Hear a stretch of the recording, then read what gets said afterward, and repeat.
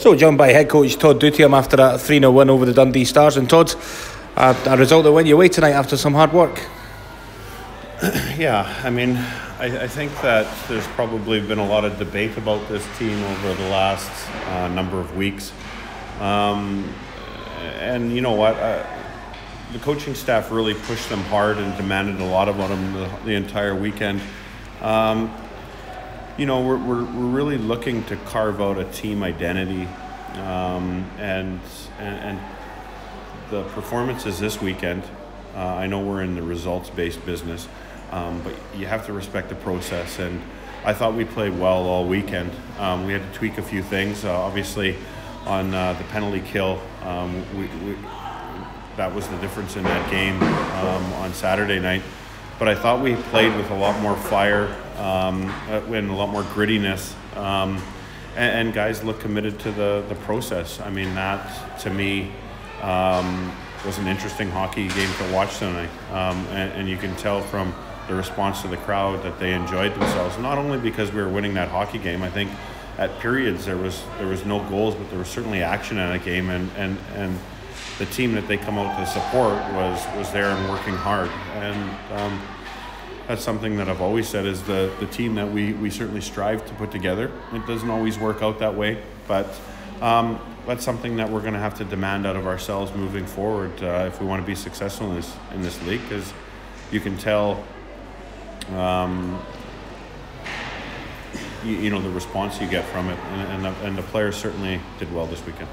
One thing that was apparent, speaking of hard work, obviously a few bodies down. We lost Carlo obviously to suspension tonight.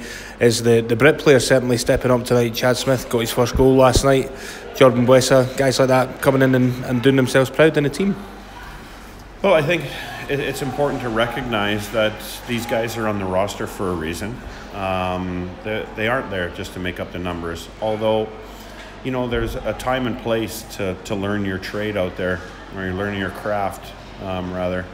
And when I have guys stepping up and playing the way they need to be playing and playing hard and skating, I can happily put out a player of Chad Smith's caliber out with Joe Basaraba and Danik Goche, for example, and he can hold his own. But it's not very fair to me if the team's not playing well to throw Smitty out there and cast him to the wolves. You know, this is where he's going to learn the best of playing with two imports on top of their game, and the kid skated well with them. He was doing the little things right. Jordan Buesa played well. Barry McKenzie played well. Craig Moore played well, and Chris Wands did as well. So, you know, they aren't there to make up the numbers, and it's something that we've talked about for a long time, and it's important that the entire team plays as one. I don't like the divide between the two, and they're all capable of being out there. Just on the injury front, obviously a few bodies down. Can we expect to see any bodies back in the lineup come Monday? I would not feel that that's going to happen.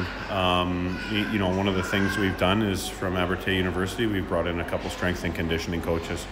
They're working hard with all our young British players that are fighting to get in the lineup. They're working hard with all our injured guys to get them back in rehab, and they're also working with a guy like, say, Carlo, who's facing a suspension. So that's a huge tool or a huge asset for us to use, and we're gonna use it as much as we can, because you know, we need to continue to push these guys in all aspects of their hockey lives. And just looking ahead to Monday, Glasgow Clan on New Year's Eve, it doesn't get any bigger than that, certainly for as far as games go. Well, I certainly like our chances a lot better if we come out and play with that edge that we've had in guys skating. You go through the motions in this league and you get exposed and punished. I thought that, and as I said, you know, we get judged on wins and losses, but I think for this weekend, we played a lot better than I've seen, and it's something that we have to build on and something we have to demand out of ourselves. Well, Todd, thank you very much for joining us, and good luck on Monday. Thank you. I just have a few